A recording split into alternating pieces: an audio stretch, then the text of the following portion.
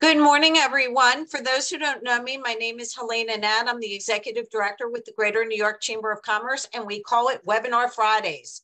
I've been doing this for close to 20 years, but since, the pandemic, we have really Ubered up our information opportunities to get the word out there on how businesses can A, grow their business, B, save money, and C, especially what we're doing today, there are many opportunities for businesses to access capital and access money. And this is one of the ways that this program is an opportunity to see if you qualify to get money back during the past 2 years. So right now, I am not knowledgeable about this employee retention program. That's why we have Reindeer Consultants on here right now. We're not doing a PowerPoint presentation. This is A, being recorded. B, there's a chat going on for everyone. Put your information, put your questions in the chat.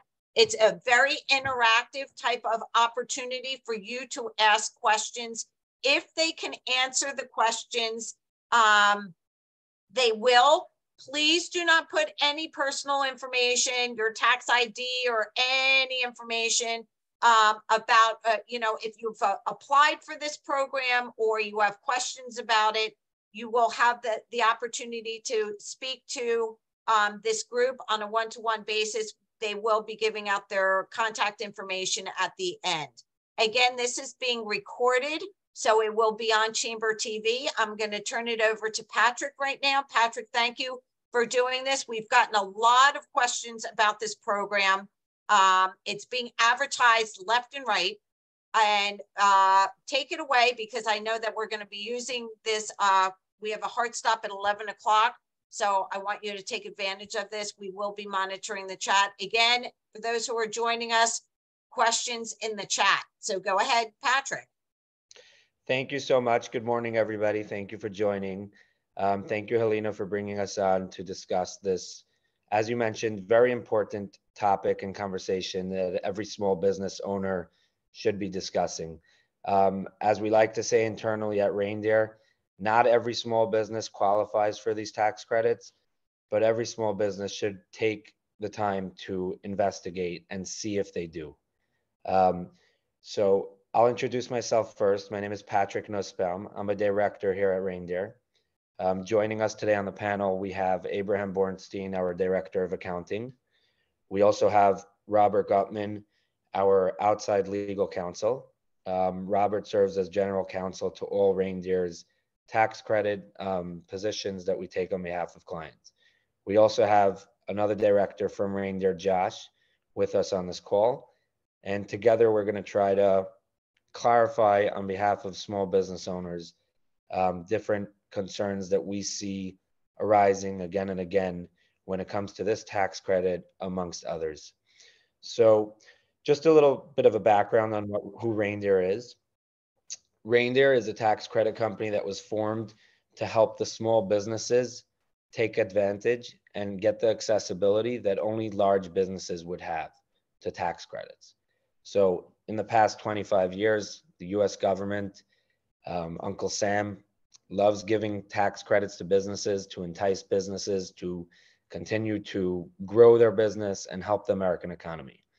Reindeer was formed because we noticed that there was an issue where small businesses were not able to access the level of expertise needed in order to take advantage of these credits.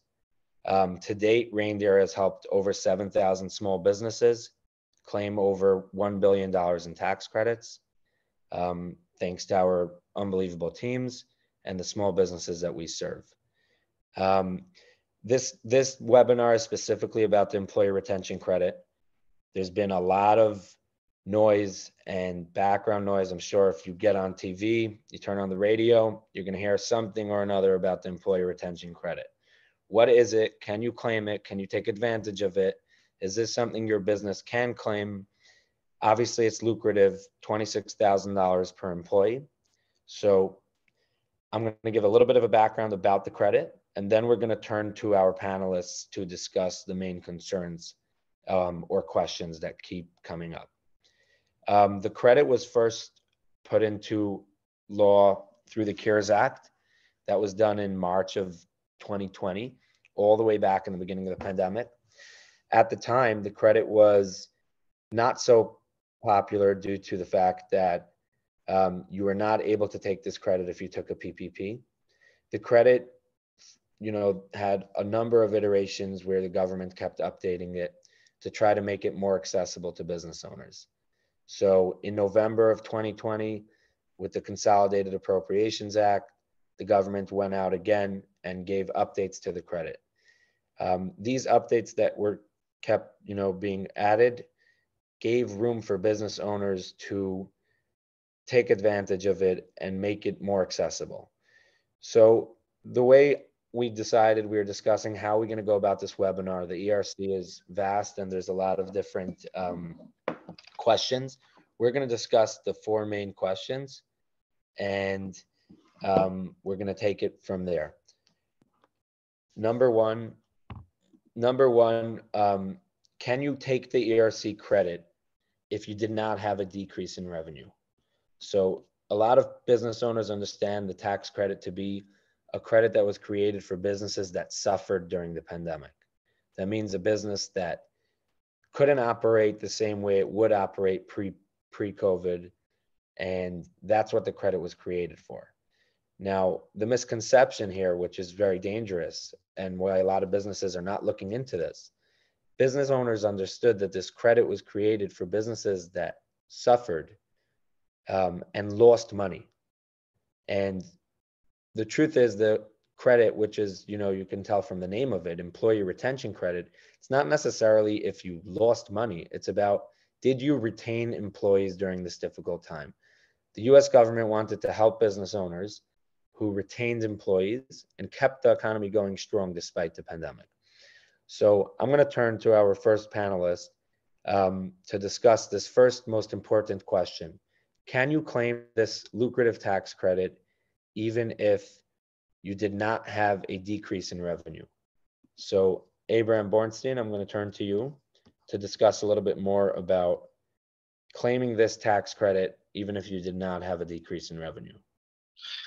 Hi, good morning. I'm Abraham Bornstein. I'm the tax director, compliance director for Reindeer Consultants. So back to the question, can you claim this credit if you did not have a decrease in revenue? Now, the IRS, the CARES Act actually gave 2 pathways for eligibility. One is a decrease in revenue and the other is a partial business suspension. Now, it wasn't that you need to have both.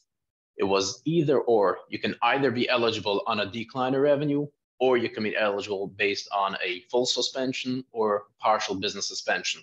So the businesses that had a decline in revenue don't need to look into more detail if their business was suspended or not suspended, because a decline of revenue does not have to be associated with a COVID guideline, with a COVID issue. It could just be business was slow. So you had a decline of revenue, so you're eligible.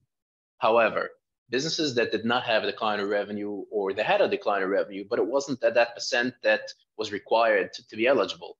The decline of revenue in 2020 has to be 50% compared to the same quarter in 2019. And in 2021, it had to be a 20% decline of revenue based to the same revenue, the same quarter in 2019. So businesses did have decline of revenues, but not at that percent. Or some businesses had it in one quarter, not in the other quarter.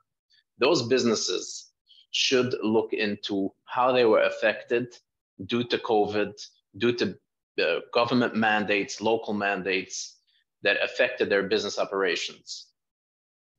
This has to be looked into with, for some businesses, it's very simple. I was a restaurant, okay. There was a rule, no, you can't have indoor dining. That's very simple.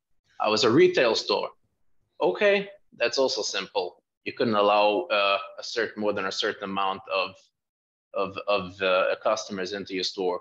But there's a lot of different types of businesses that were affected by COVID, but they don't think they were affected by COVID, either because their revenue went up So how can I be affected if my revenue went up?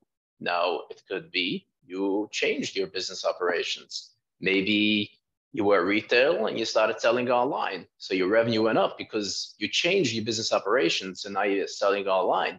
But your core business, which was pre-COVID, the retail business, that business was suspended.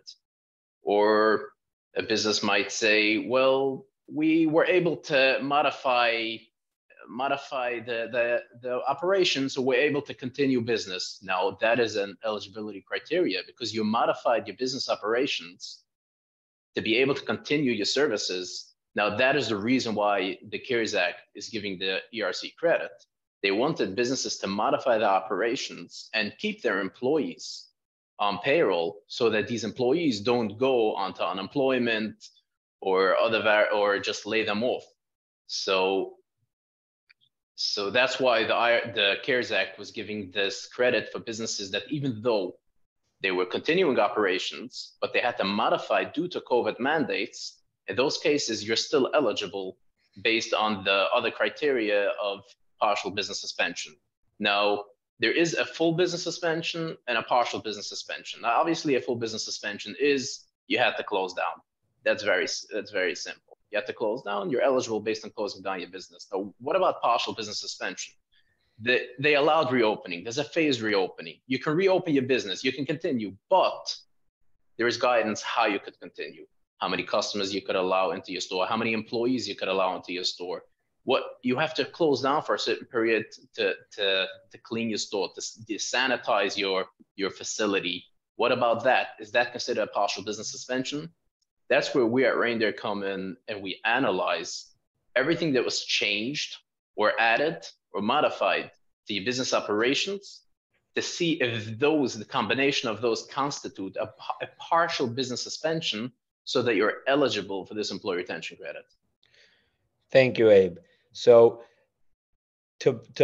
before I bring in Robert, our outside legal counsel, to summarize what Abe said in a little more detail, there are two pathways to claim this credit. One being that a business had a revenue reduction. The other being that the business had partial suspensions to their operations. As Abe said very eloquently, every business is really based on the facts and circumstances and needs a further look to understanding what the business was, what the specifics of the business was, and were we affected as a business by government mandates? Now in New York City, the state of New York, the governor kept putting out mandates all the way through March of 2021. This credit is available all the way through the third quarter of 2021. There was a phased reopening for New York City, which affected a lot of businesses. So every business has their own facts and circumstances that can either prove qualification or not. I'd like to introduce Robert again to, add his knowledge to this very important question of, can a business qualify even if they did not have a decrease in revenue? Thank you, Patrick. Thank you, Abe. Yeah, and I think it's the one point that we keep having to emphasize to folks who come to us, and it's counterintuitive. Tax credits typically are very much math-based, quantitative, driven analysis. You lost money, you gain money, you spend X amount of dollars on a particular product or service or government mandated or government encouraged service, you claim the credit, solar panels, whatever the case may be. This is very, very different. There have been employee retention credits that were provided over the course of the last 20, 30 years. Typically, they were quite obscure and had some of the same type of criteria, but really were very, very specific to particular sectors. This statute, the CARES Act, which was written, kind of, I hate to say in a panic, but was written at the very onset of the pandemic, when there was a tremendous amount of anxiety, both in the government and private sectors, about what the economy was going to look like in the next 6 months, given the looming quarantine and isolation that was imminent and that was already being rolled out. It was written, I don't want to say ambiguously, but it definitely gives a practitioner such as Abe, such as myself, and a business owner a certain amount of space to maneuver. And by that, I mean the partial suspension criteria, which again, I spend a good deal of my day helping reindeer clients with, is not a black and white analysis. It's not a black and white question. Typically, again, like Abe said, this is an employee retention credit, and it seeks to provide reward, so to speak, to companies that soldiered on during the pandemic and maintained their employee count. And that's the key point that we emphasize again and again and again, because we have many companies that come to us and say, look, we did pretty good. Or, to give a very generic example, we moved to only takeout if we were a restaurant, and we were able to save on certain costs, and, business was booming. But obviously, we modified our operations substantially to comply with the directives of the state and the city and NOSHA, et cetera, et cetera. Are we eligible? And the answer is, and again, every case is different, and we do not, at least not in reindeer, there is no cookie cutter answer to any potential prospective applicant towards a credit. Abe and his team look very, very carefully at each and every potential applicant and client to make sure that they're eligible. But the basic answer is that do not get dissuaded if your business stayed essentially status quo or even improved during the pandemic. What one needs to do, and that's often where I come in, is to go through all and any modifications that your business had to implement during 20 and part of 2021. And then, ideally you would tell us, well, we did this because we knew that the New York City Department of Health or New York State Department of Health said that we had to change our operations X, Y, and Z in order to comply with the pandemic-driven orders and directives that were being promulgated, were being issued. That's fantastic. Some business owners don't always have a specific, recollection of which statute they were referring to. They're not lawyers, they're business people, but they knew that they had to implement social distancing in their retail operations. They knew that they had to stagger shifts in their manufacturing operations. They certainly knew that if they were providing any sort of health-based therapies or psychological or mental health type of services, they had to keep group sessions to a bare minimum, pretty much keep them, basically suspend them for a given amount of time. So even if they can't point directly to a specific executive order issued by then Governor Cuomo, or a Mayor de Blasio, or anything like that, but if they tell us this is the stuff that they did because they wanted to comply in good faith, we can then help them pinpoint the specific government order. And I'll finish with that. The most important thing in all of this is that the change in operations, in order to claim a partial suspension, has to be linked and has to have been created by a government order. It is not just simply, well, it was more convenient, or we thought it made better business sense. Often the case, those two things are simultaneously true, but it's the government order that becomes very, very important. And that's something that, I've been able to help through the Aegis of Reindeer, a lot of its clients to flesh out, to expand upon, always keeping in mind that, these were real substantive modifications that occurred. And they were linked and directly created because of the government orders. And we can help, and I often help, folks with an ability to document specifically what those changes were and what the government orders that fueled those changes consisted of. Thank you, Robert. So this is a lot. So the question is, how as a business owner and how as a firm has Reindeer taken this subject, which can seem overwhelming, can seem like a lot because it's not just about having a revenue decrease. How has Reindeer taken this and helped the client and helped simplify this process on behalf of clients? Which really brings us to the next question that we hear time and time again. Why clients ask us all the time, why am I hiring an outside firm? Why can't I have my accountant work on this project for me? My accountant runs my finances. They know my business. Why are they not taking a closer look at this? And why are they not helping me with this credit? It's a fair question. The simple answer to that is that tax credits and specifically the employee retention credit, it's not so much a regular day-to-day accounting item. It's a specialized credit. It's like when you go to your general doctor. If you have an issue with your foot, you go to a foot specialist. Now, a foot specialist may not know the same level of data on the overall human body, but on the foot, they're going to have they're going to have a bigger expertise.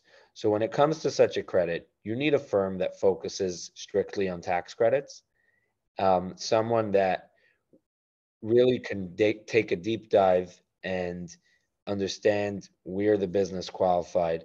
And I'm going to turn to Josh, the director here at Reindeer, to expand on that and explain a little bit more about why a specialist is needed.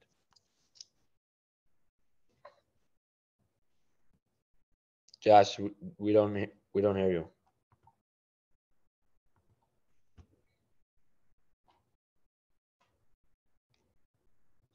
We can't hear you, Josh.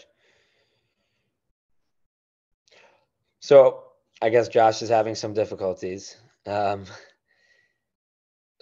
I'll expand on it a little bit more. What has Reindeer done to take this process, which sounds very slow moving, very tedious, and taken it to a level where we could streamline it? How has Reindeer been able to help 7,000 clients, over 7,000 clients, receive over $1 billion in this credit? The short answer is we've spent a lot of time and energy taking deep dives and putting together data on every single industry. So when we start off with a business and you come to us and you're in telecommunications, we know what the telecommunications industry faced during the pandemic from our research. We know the government mandates that may have affected the telecommunications space. So when a business approaches Reindeer to check their eligibility for this credit, we're not starting from scratch. We're starting with a lot of data, a lot of detail on government mandates that may have affected the space, different businesses that are in the same industry that we've seen before, and we're able to quickly identify what we're looking for. Again, like Robert said and like Abe said, a lot of businesses may have done better from a revenue perspective during COVID. It's simply because revenue could mean that you had to raise your prices. Price of goods went up, so you had to raise your price, and therefore you were able to, your revenue doesn't read as if you had a bad year. But when you look at the modifications that the business had to endure, there was a lot of modifications that had to be done. So that's what Reindeer is going to try to help clients find those changes that they made to their business and help them qualify. I want to move on to one of the next big questions that business owners have, and we're going to turn to Abraham Bornstein with this question to explain how Reindeer helps businesses claim the credit and maximize the credit. So the next question is, can I claim this credit if I had a PPP loan? What was the PPP loan? I'm sure all of us know what the PPP loan. For those of us who don't, the PPP loan was administered through the SBA, the Small Business Association. That was the most popular COVID era relief program. Business owners were able to get covered for, I think it was maybe 2.5 times their monthly payroll. It was a loan that then turned into a credit that was able to be forgiven. And a lot of business owners understood that if I took the PPP, I cannot take the ERC. Part of this confusion was, as I mentioned in the beginning of this webinar, there were a lot of changes to the ERC. Originally, you were not able to claim the ERC if you claimed the PPP. The government then came out and said you can claim both, but there are specific guidelines that you have to follow when you do claim both. So I'm going to turn to Abraham Bornstein, our Director of Accounting, to expound a little bit on claiming PPP and ERC. Yeah, so first about the confusion about why if you receive the PPP, you can't claim the ERC. When the CARES Act came out, it was very clear that if you take the PPP, you cannot take the ERC. If you take the ERC, obviously you lose out on the PPP, and the PPP was more lucrative at the time. So what most businesses did that could take the PPP, they took the PPP loan and they did not take the employee retention credit. Now, only very few select businesses, very large businesses that were not eligible for the PPP loan, those were the businesses that were taking the employee retention credit. It's interesting to note that the employee retention credit is now at the forefront of wherever you look, advertisements, and people are claiming it now. At the time, employee retention credit was a very little known credit. It was in the CARES Act, but since most businesses didn't take it, they just went for the PPP loan. The employee retention credit was not looked at, not by accountants, not by payroll companies, not by businesses. At the time, I was actually helping large businesses that could not take the PPP loan to claim the employee retention credit. But as time went on and they enacted the Consolidated Appropriations Act in December of 2020, they changed the rules. Now you could take the employee retention credit even though you took the PPP loan. And you can go back retroactively from the second quarter of 2020. If you're eligible, you can still claim the employee retention credit even though you received the PPP loan. And going forward, because in the beginning of 21, they were giving out the second round of PPP loans. Businesses were obviously taking the second round of PPP, whoever could take it, because that was more lucrative, an employee retention credit. So they took the second PPP. Some of the businesses did not take the employee retention credit at the time. They weren't sure. They were still thinking that you can take it because there were a lot of rules, of the overlapping rules. So businesses just ignored the employee retention credit up until they realized that you could take both, but it's not that simple. So when we talk about the PPP and employee retention credit, both credits are based on your payroll. For the PPP loan is based on the payroll you had. So you have to have payroll to, after you receive the PPP loan, to use up the PPP money on payroll. And the same as the employee retention credit. The employee retention credit is based on wages you paid. As we already said before, it was also created to encourage businesses to retain employees. However, the same payroll that is used for PPP cannot be used for wages as employee retention credit. So businesses that took the PPP loan were now left figuring out what was used for PPP, what can I still have for ERC, or can I maximize it?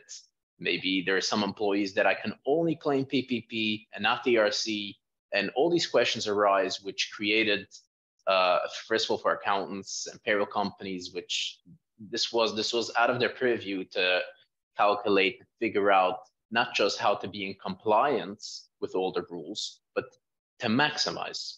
So what I've seen a lot of payroll companies do, they just remove the full 24 weeks of the PPP loan. So when you apply for forgiveness for PPP, you put a start date, an end date for how long you use the money, 24 weeks, and they just remove 24 weeks. 24 weeks is a long time. Nobody really needed 24 weeks to use up their PPP money. Within 2.5 months, it was all used up because it was based on 2.5 months of payroll. But in order not to violate any IRS rule, they just removed everything. Now, obviously, that's a big loss for a customer, for a business, especially in 2021. If you remove 6 months of payroll for PPP, which is not needed, and you don't claim the employee retention credit for those 6 months, you obviously lost out on a very large amount of money that businesses need to pay their employees. So what we do at Reindeer is we don't just remove 24 weeks. We don't just remove your payroll costs, because there's other factors involved in PPP. There is non-payroll costs. You were able to use 40% of your PPP loan for non-payroll costs. Now, when companies applied for forgiveness, they would put their full payroll on the forgiveness form, the full 24 weeks of payroll. Now, you don't have to remove all that payroll for ERC. You only need to remove what was actually needed for the PPP loan, how much you borrowed. If you borrowed $1 million and you had payroll of $2 million and you put on your forgiveness form that you spent $2 million, you don't have to remove the full $2 million from ERC wages, because it's even more than your whole loan. So here we at Reindeer, we have a team, we have a software which we first use that to import all your payroll and all your PPP information, all your relative information and all of that, to first make sure that we're only claiming it for the payroll that we're allowed to claim it. Then we make sure to maximize it. Every payroll, every single payroll that was not used for PPP or other credits and other grants, which gets a little bit more complicated because there were more grants in the CARES Act and there's other credits that companies could have claimed. We take all that information, we consolidate it into one big report, and everything that needs to be removed gets removed. And then we maximize the ERC. So when a client receives their final report, they can see every payroll it was used for PPP, a grant, a credit, or ERC. And then there are some, let's say, employees that they're not eligible for the employee retention credit. So we apply payroll costs for PPP to those employees, which relieves some payroll from other employees that we can use for the employee retention credit. These are just a few snippets of what's built into our software to not just be in compliance, but to maximize the credit so that you receive the full refund, the full credit that you can potentially receive. Thank you, Abe. Thank you for those words. Josh,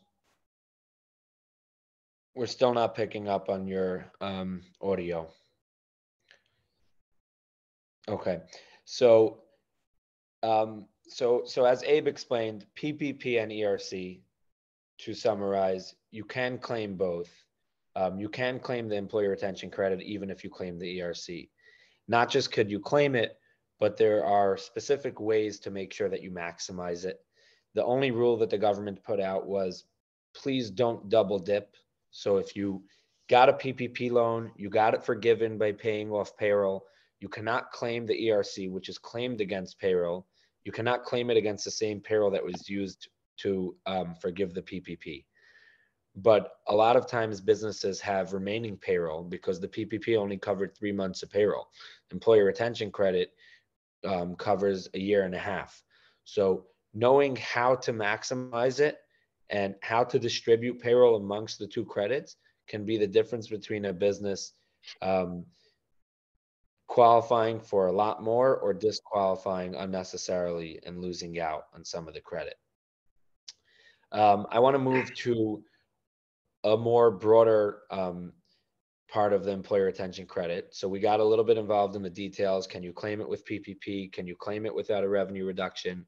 I want to talk a little bit about how this credit is claimed, where it's claimed, and what the opportunity is.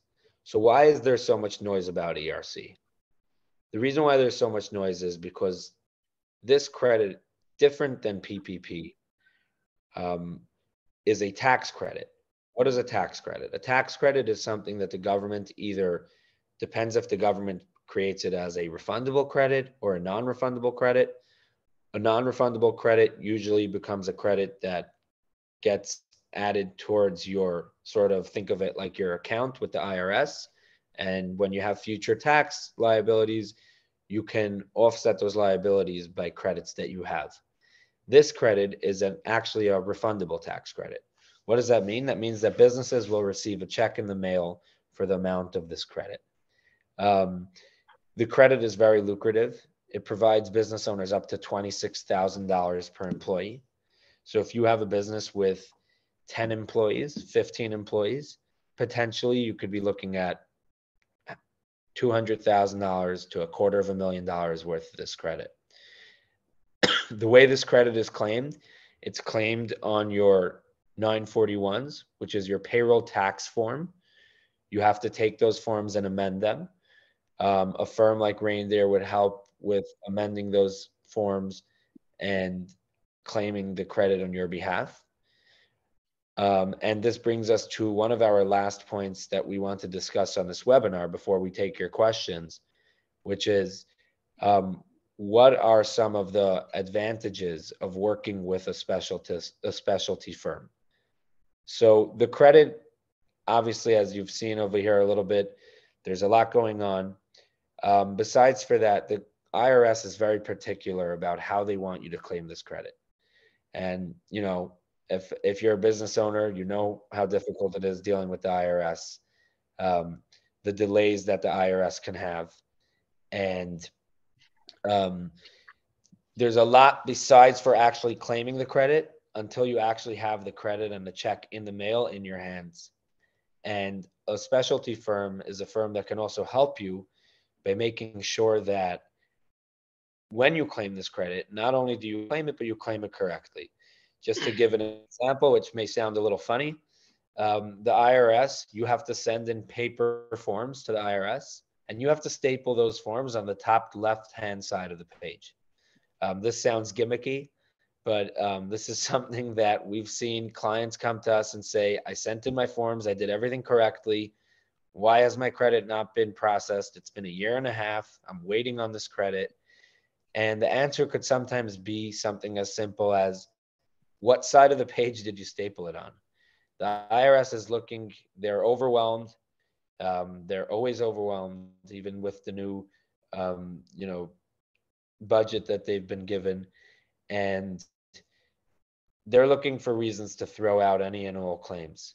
So when claiming this credit, you have to be careful with the smallest details, making sure the signature is on the right page, making sure it's stapled correctly, and so on.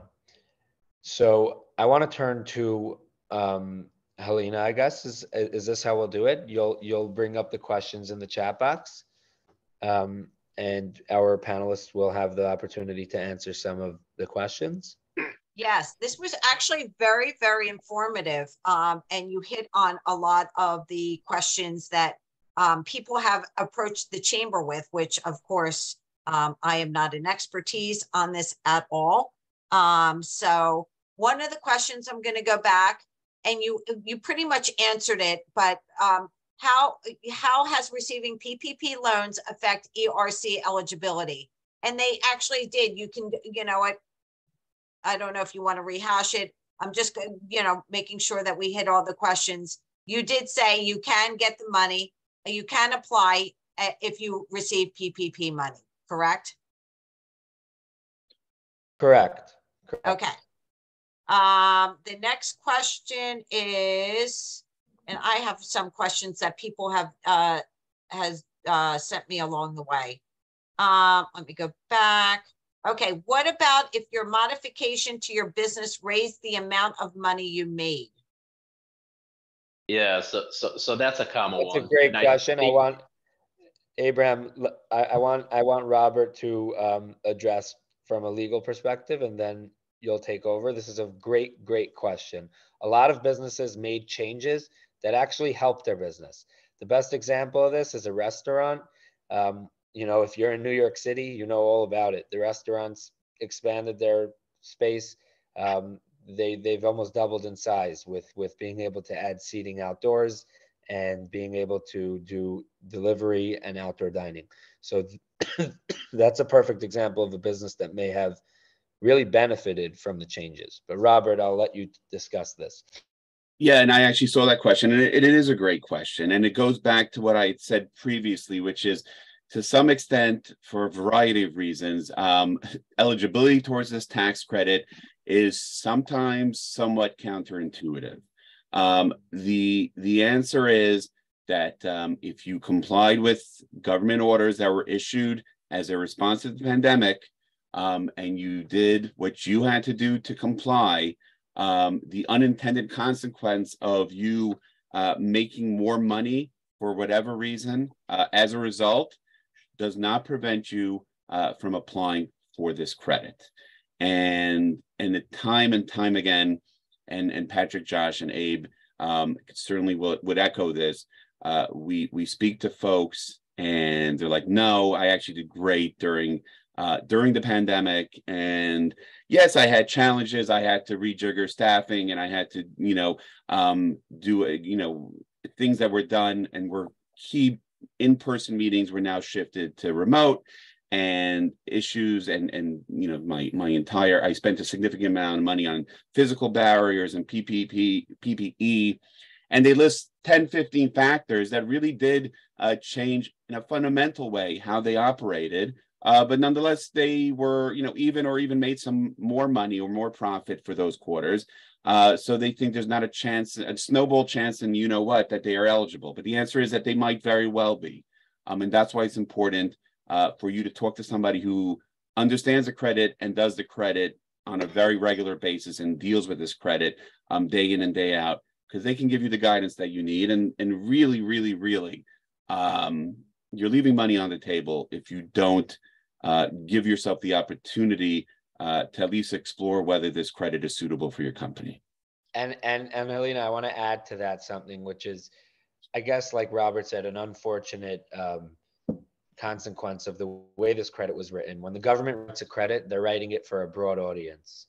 And a lot of times when you're writing a credit for 50 million small businesses, you're going to end up having some businesses that made a lot more money qualify for the credit.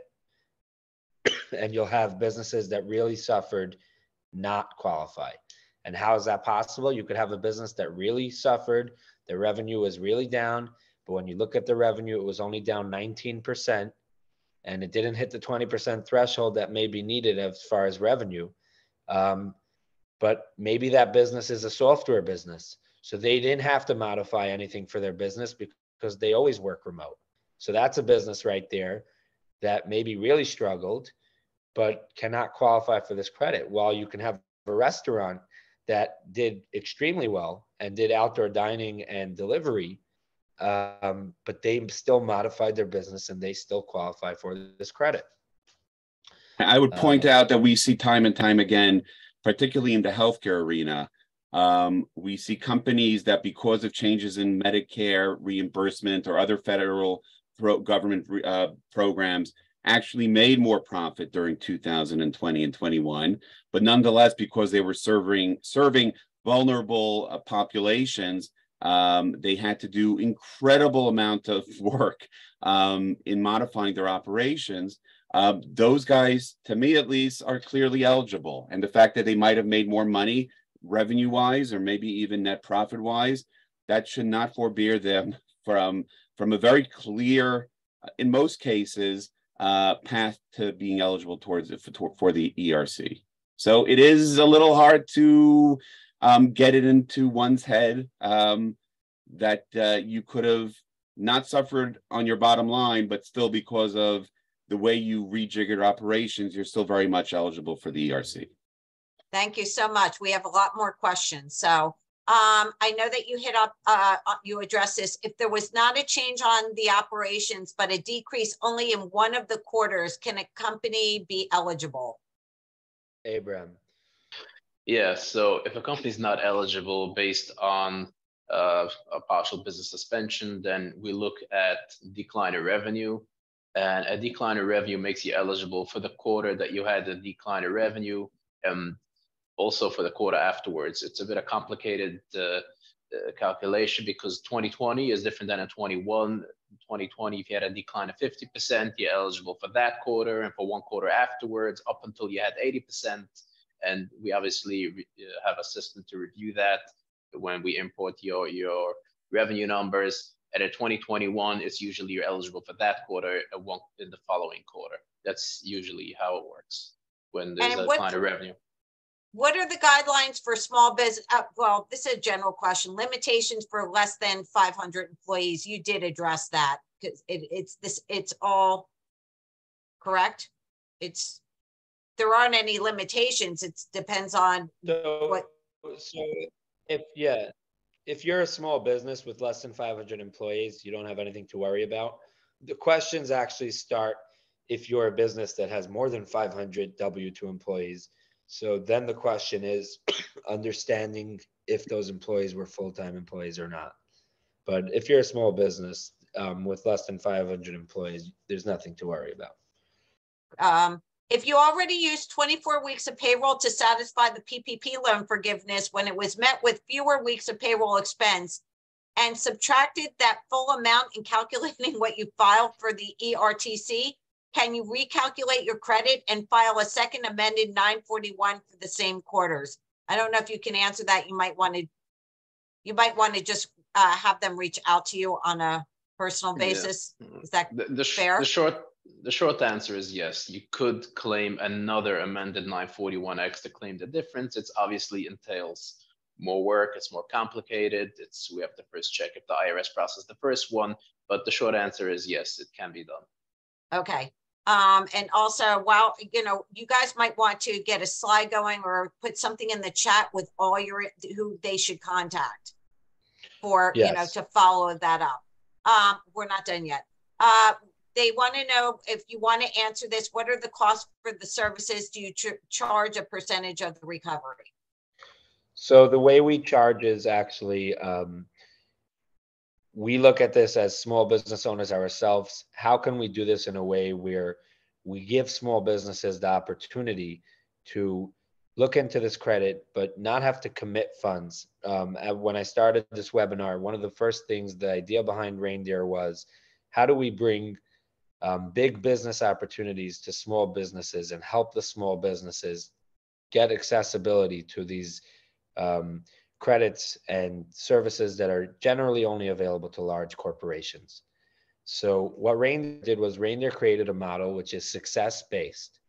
We only charge if we're successful on behalf of the client. There is no upfront fee. We only take we take a percentage of the credit.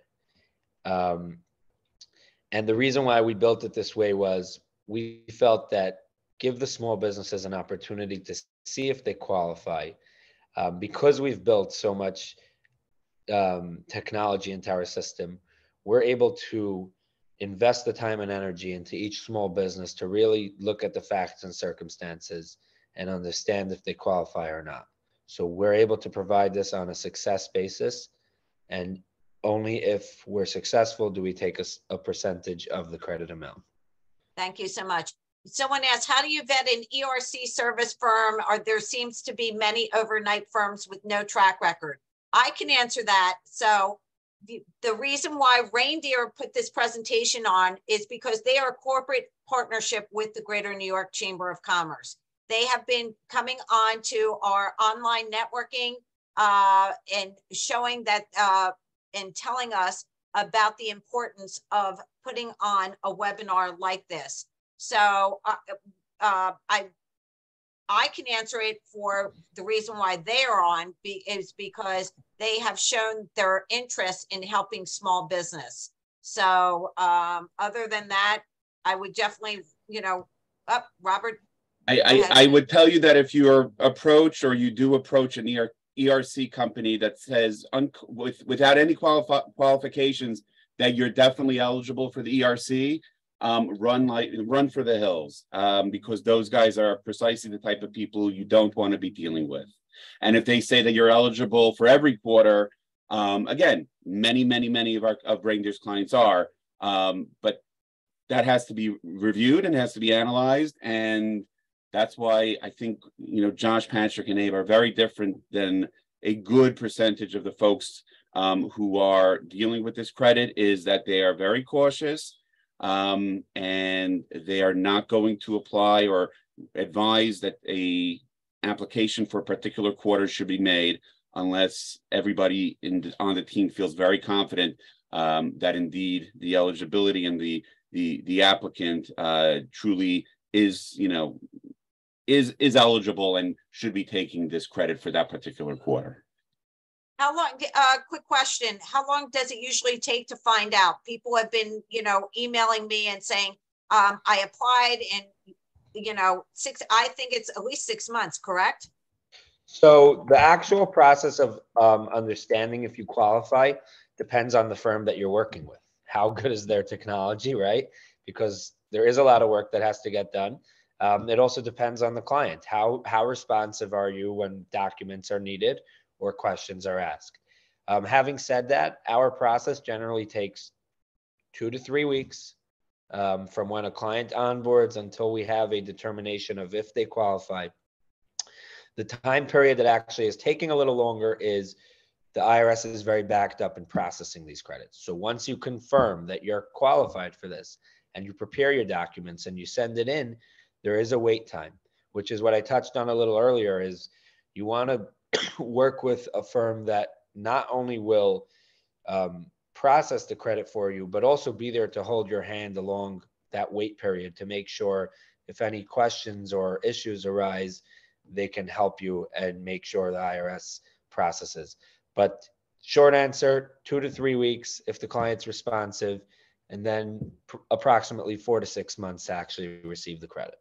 I've gotten this 3 times today. What happens if they applied through a organization, but they are just not responsive? Can they go to someone like you and reapply? Well, I really think that would depend on, you know, the details of that. Did they apply? Did they claim it? Was it submitted? Got it.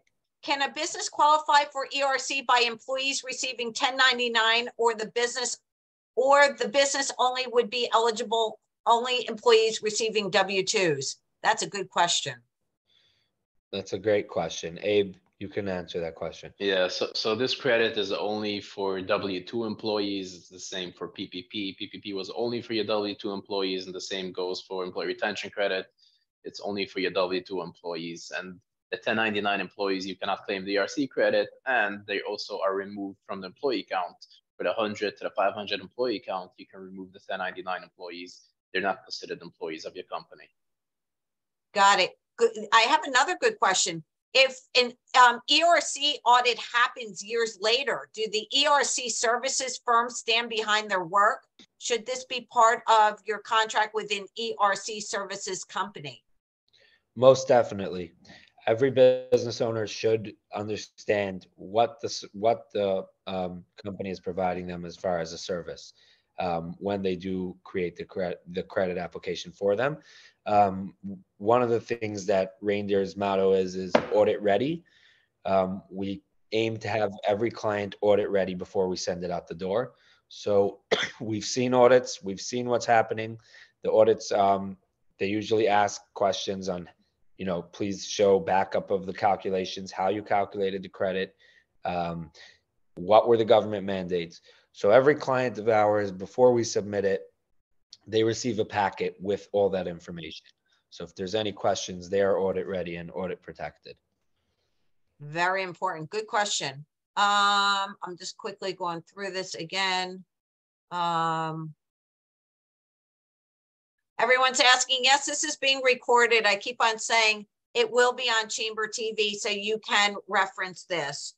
Did I answer this? What if the 941s are done by your PEO? Did I ask that? I don't think you. No. No. Okay. The short answer is that PEOs are a lot more complicating, and unless the business is a very large business with a very large credit potential, most firms will not assist businesses that work with a PEO. For a business to be able, do your employees have to have for a business to be eligible, do your employees have to have W-2s on the business? Or we addressed that, or the 1099s? You just talked about that. How is receiving PPP? We did that. I'm just making sure that we're getting all the questions answered.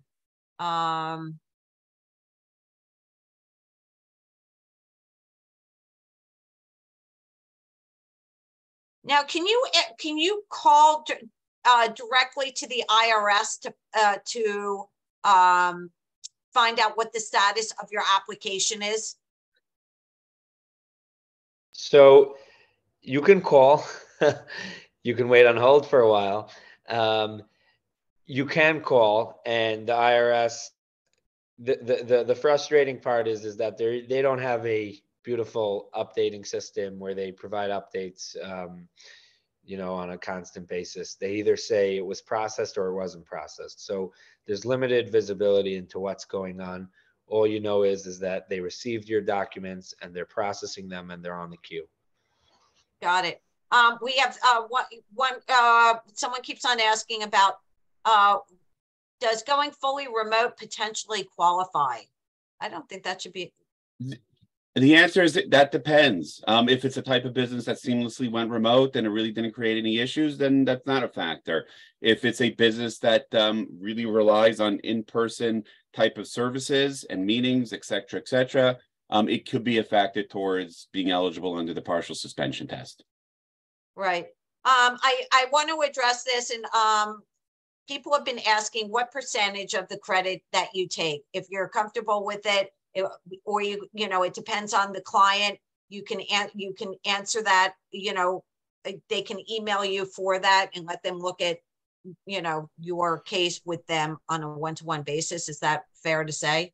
Yeah, it's not the type of question I would love to give a clear answer, and it's not that we're trying to not be concise, but it really depends on the circumstance of the business. Every business has different circumstances and different, if someone approaches us, they already claimed some of it and they need help understanding what they amended. So it's a service business. You can't put a price on it. Just email them and they'll get back to you. That's the reason why. And we shared the email information. It's simple, info@reindeerconsultants.com. Reindeer is EI, Reindeer. And it's in the chat box if anybody needs it. We also shared a link to apply directly and get the process started. Perfect. One other question, and then we're going to close it up. What basic paperwork data, because I've gotten this, would you ask for? QuickBook files, copies of tax returns, 941s. I'm a two-person corporation.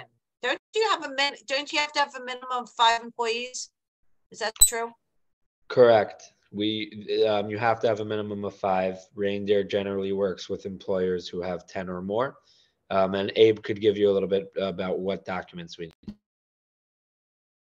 Abe, you're on mute. Yeah. Okay. So the information that we request is basically everything that we're going to need for the credit. There's going to be detailed failure reports, 941s, other credits claimed, PPP information. We have a whole team dedicated to helping you find these reports, help you process these reports if you need help. So it shouldn't be a burden on the client to gather all this information. We actually help you. We hold your hand step by step until we gather all the information. So it's not just we're overload on you to gather all of this information. Wonderful. Well, you know what? Someone asked where are the contact details for Reindeer. It is on there. You can also email me. I will definitely send you their contact information. If you guys can drop it in one more time before we close it out.